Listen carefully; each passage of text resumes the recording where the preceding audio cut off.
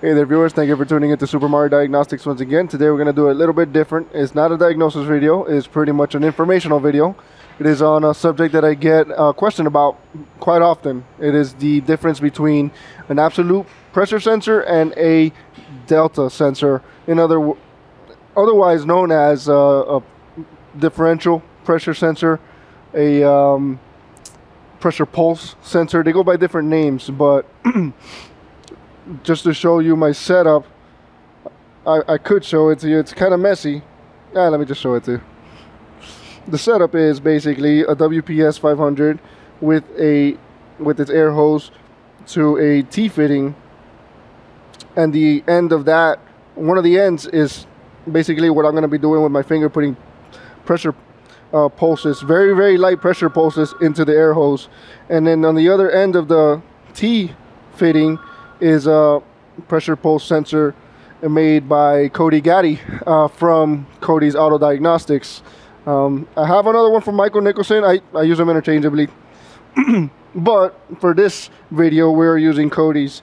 Pretty happy with it. So nonetheless, they both work absolutely awesome.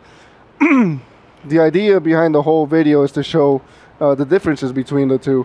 I could explain it to you. I could say that an absolute pressure sensor will show exactly what pressure it is at the time that it's reading, as opposed to a pulse sensor that only reads differences in pressure.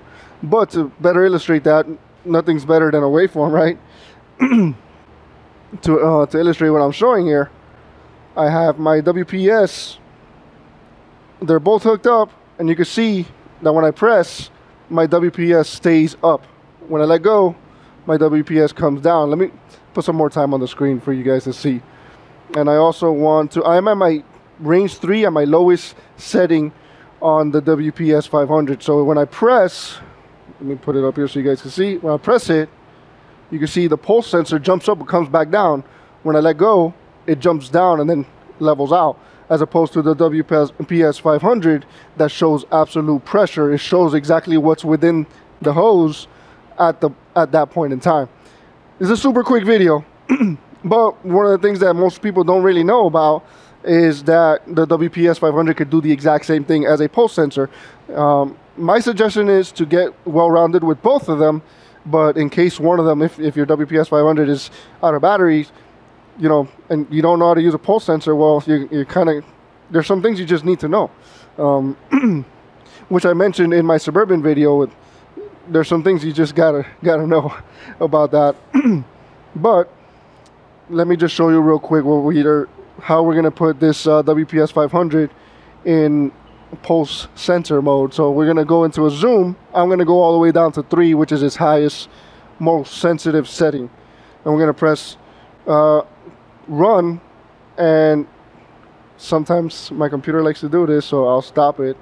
I don't know what it is. If somebody knows why it stops like that for the first time, please let me know. And sometimes it'll just go fine. So when I press it, see, they both resemble. When I let it go, they both do the same thing. So the WPS500 is an absolute sensor, but at the same time, digitally or electronically, it does the same thing as a pressure pulse sensor. Exact same thing. Obviously, the piezoelectric sensor is much more sensitive, and it is much cleaner too. If we go and try to clean these up, both of them evenly, you could see that piezoelectric sensor, my red channel, is extremely clean compared to the WPS500. It's just the way things are. Piezoelectric sensor is extremely sensitive. The WPS500 is at its highest, most sensitive setting, just to get this waveform that the piezo sensor does with ease. Just for the kick of it, I guess, I'm gonna go more into the voltage and see how big. You can see just how much pressure it takes for that piezo sensor to react. You can really get extremely sensitive. It's sensitive to movement, so you have to keep that in mind. But anyway, that was the point of the video. I hope you enjoyed it. I hope it's useful. If you have any questions, please let me know. And if you like what you see, hit like, share, subscribe, comment, and until next time.